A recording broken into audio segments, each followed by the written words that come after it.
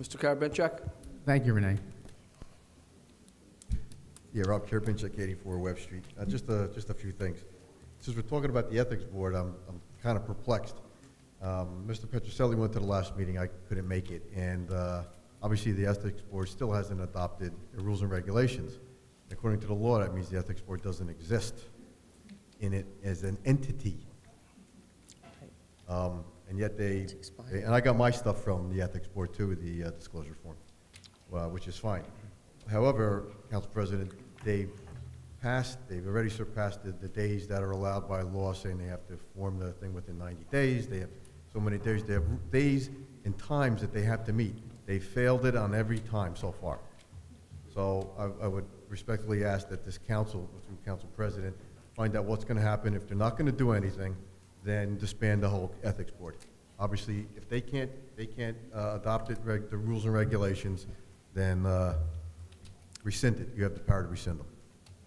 A few other things. At Tuesday night's meeting, a lot of stuff was discussed about committees and creating bylaws, which I think is a great idea.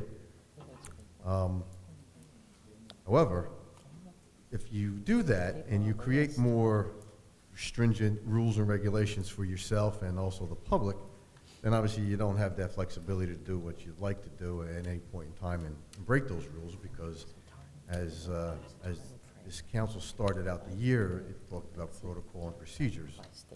And the more rules you put on it, the more stringent it gets for yourself.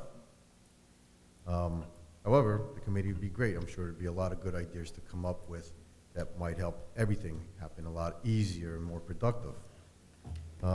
With that, I'm going to segue into some other stuff, is that obviously when we talk about procedures and policies and stuff, obviously there's all this council has to meet their own obligations.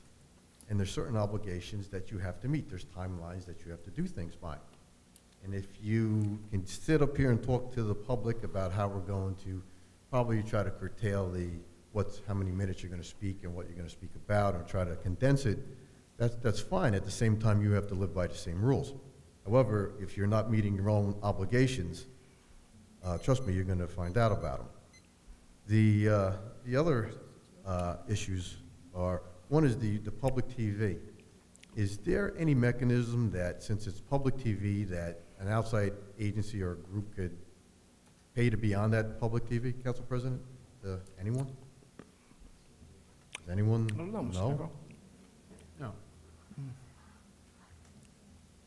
I'm not sure I understand your question. Are you saying, can people give money to public TV to advertise? Or well, like on, well, take for instance Channel 15, which is our channel, and we have outside people from outside the town putting stuff on, which is different groups and stuff. Is it allowable to have an outside group pay to buy time on the TV? As far as I know, nobody's paying to be on TV. I understand that, but is there any mechanism to allow a group to pay to gather time on that TV? Not that I know of. Excuse me, sir. That's right. No, that's right. I was just wondering. I'd like to find out, because I know a few people that would like to purchase some time, and that might be a revenue generator for the town. One of the other things is, again, back to the redevelopment agency. Obviously, this is close and dear to my own heart here, and if I sounded a little crass before, I apologize. That's not what it meant. It's just that it's an emotional piece for me, because this is so important that it's going to restructure and has the potential of restructuring the future of Edison completely. What you see today and what this potential